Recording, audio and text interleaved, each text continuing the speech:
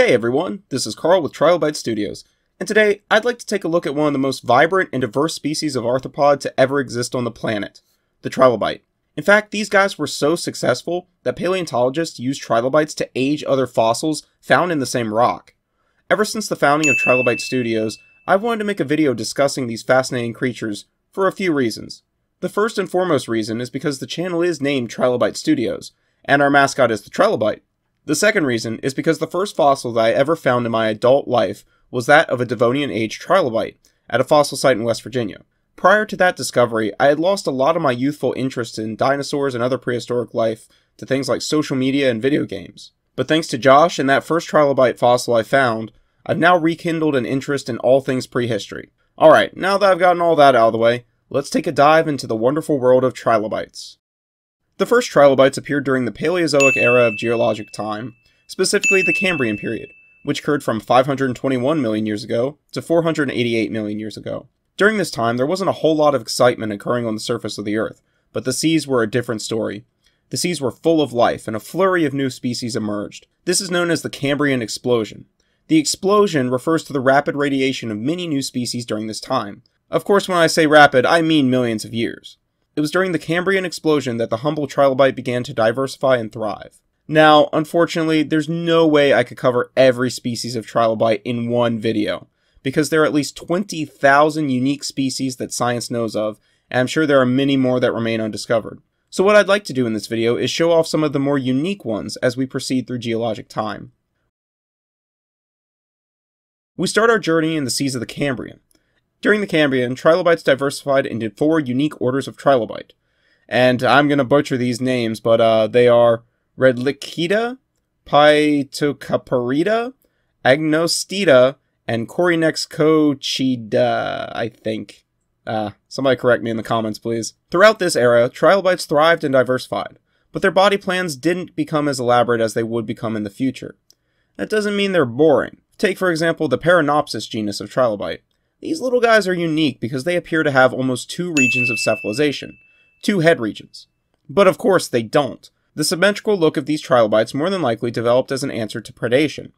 Take for example the modern-day Gila monster, a lizard native to southwestern United States and Mexico. The Gila monster has developed a short stumpy tail compared to most other lizards. Scientists have long theorized that this adaptation is an answer to predation. The tail of the Gila monster looks enough like its head to fool predators into attacking it instead of the lizard's actual head, allowing the Gila monster to escape relatively unharmed. The same principle applies here for Paranopsis. Paranopsis also didn't have eyes, and is theorized to have crawled around on the Cambrian seafloor, digging into the sediment looking for detritus and other food. Paleontologists have also theorized that Paranopsis might have lived in some of the deepest parts of the ancient Cambrian Ocean, and therefore had no use for eyes, and, as a result, lost them over many years of adaptations. Trilobites had their first encounter with mass extinction during the Cambrian mass extinction event. Despite being well adapted and diversified, many species of trilobites died out during this event, and nearly all Redlichia trilobites went extinct. But fear not, this is not the end for our arthropod protagonists. Our journey now takes us into the seas of the Ordovician. The Ordovician saw the first land-based plants colonize Earth around 470 million years ago. But other than that, there still wasn't a whole lot going on up on the land. After the Cambrian mass extinction scare, trilobites came back, and arguably thrived even more than they did during the Cambrian. This gave rise to some of the most interesting body plans trilobites ever sported. Just look at specimens like the Problicas, Christai, Acnopiltel, these guys. Look at these guys. They are something. I mean, seriously, just look at these guys. They're all so wacky and unique. They also beg so many questions like, what were all the spikes for? Was it defensive? What was the purpose of that proboscis-looking thing? We don't know exactly, and we may never know, but that's what makes trilobites so special to me. Unfortunately, once again, trilobites were not unaffected by the mass extinction which marked the end of the Ordovician.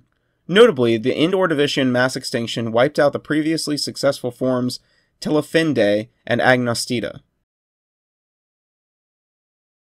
We follow our little arthropod buddies into the next period of geologic time, the Silurian. The Silurian was a happening time to be alive. Oh yeah! This is happening! This was the period that witnessed the emergence of vascular plants, and more importantly, saw the first arthropods begin to colonize the land. During this period, trilobite species like the well-adapted Lichida and Phacopoda overshadowed almost all other trilobite species. Regrettably, this brings us to the turning point in the story for our trilobuddies. From a combination of both changing sea levels and mass extinction events, trilobites began a slow, steady swim towards total extinction.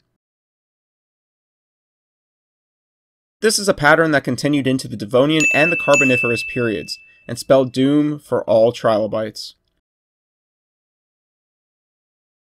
Trilobites practically limped into the Permian period, and now but one order of trilobite remained, the Protida. The Protida were theorized to be a deeper dwelling order that survived mainly on scavenging and detritus. Yet, secure in their ecological niche, the Protida order of trilobite clung on to dear life for millions of years during the Permian, only being completely wiped out during the Permian mass extinction event, the worst extinction event to ever occur.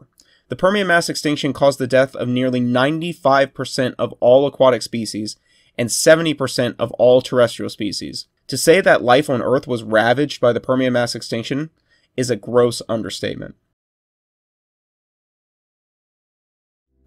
This brings us to the final note in the song of our trilobuddies. You might think it's a rather sad note to end on. Yes, trilobites did, like many other animals that once lived and thrived on the planet, go extinct. But in truth, their song is one of success. Trilobites flourished for millions of years. They were around when the first plants grew, they watched their arthropod brethren colonize the land, they bore witness to several mass extinctions, survived new predators emerging, were smaller than pennies, grew to monstrous sizes, and populated almost every part of the ancient oceans. They've also been crucial in our greater understanding of paleontology. They let us study the development of eyes, allow us to date other fossils, and give us an idea of what the ancient seas they inhabited might have looked like. But more than that, trilobites leave us fascinated. Their interesting forms leave us feeling like a little kid when we see one in a museum. They're so well preserved that it feels like one of them will just get up and crawl away. There really is something magical about pulling a piece of rock from the earth, flipping it over and seeing that unmistakable body plan, and thinking to yourself about how long that little guy must have been there just for you to come along and find him. In a way, trilobites are almost relatable. Trilobites were never the top predators, nor were they the bottom of the food chain. They just lived their happy little lives, scuttling around on the seafloor, minding their own business. Much like how many people go about their daily routine. They made their mark on the world humbly, and disappeared just as humbly. Thank you all for watching, and I for one, can't wait until the next time I find another Trilobite.